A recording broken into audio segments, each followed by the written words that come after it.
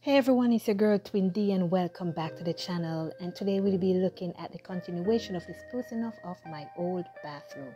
So you remember that bathroom, right? Yep.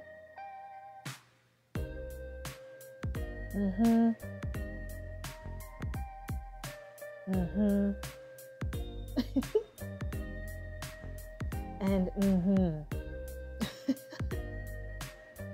So this is where I started to do the changes on the bathroom. I took out those ugly liner things, put in some tiles that I got from Amazon. Oh, now look at that beauty. Now, I painted the walls, had to take that tap off. Oh, it was a struggle. Yep, this is exactly what I had to use to get that tap off. And when I did, I had a problem. There was a leak. And those things that you see right here, right there, turns out I cannot replace them because they were too old, and the only thing I had to do was to just leave them. Now, I was told I could never get taps to fit those things because they were so old, but I never gave up. I went to the hardware store and I picked up some universal taps, and voila! I got it done. I got them on. And now I have handles to turn. Now you can see my shower head hanging there. There was nowhere to hang it. So I had to come up with an idea. And what I did, I got this piece of board and I had to cut 4 circles out of it. And there they go. I painted them, glued them together. And now I'm gonna have to screw them into the wall just like that. And so now I can attach the arm that I bought to it. So now, yay! See guys, now I have, what would you call it? I don't know, the holder for my shower head. Now it's up, and now I can have my shower head extended over, so when I take a shower, I am not wetting up over here. And don't pay attention to there. I'll clean that up and I'll put some of this paper on there as well. So this part now can squeeze that. It can go up, slide down to the height, and I think this is maybe my height. 5'1". And for someone taller, yes. All right, let's see what it looks like. Okay, wait guys, I have one hand working this.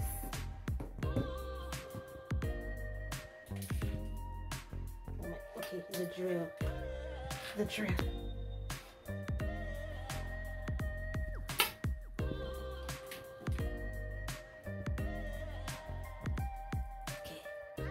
there we go now guys, there we go.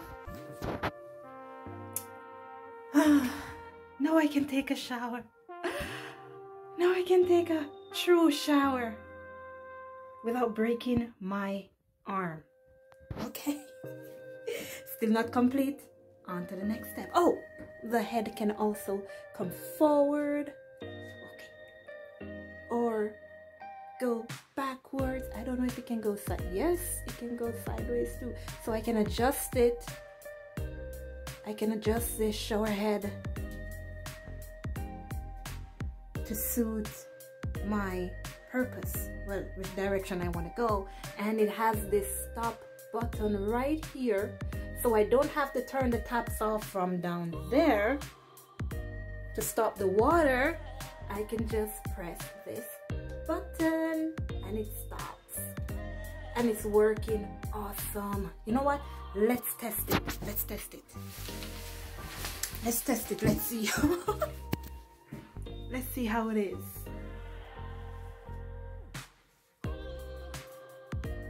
I don't want to get wet. Okay, water is on. Let's put this hair. Let's test it, guys. Ready? Woo! There we go. Oh, that's awesome. That is awesome. And like I was showing you, for the shower head, I can just stop it here if I want to and continue. So yay! I drop this shower head in the description box as my affiliate link so you guys can purchase it if you want to, because it's a pretty awesome shower head. Thank you guys. So now that I have my shower head up, now it's time for some decorating. First, my little shelf, I just painted it blue from IKEA, and a little thing there to make it kind of look a little pretty. And now here we go. Voila! This is like the 99% completion of the bathroom. I still have not completed the whole thing, but it looks amazing compared to when I first came here. And the tiles, I'm gonna have to redo the tiles because I messed them up. Oh, and the sink, that's gonna be another video. A whole video.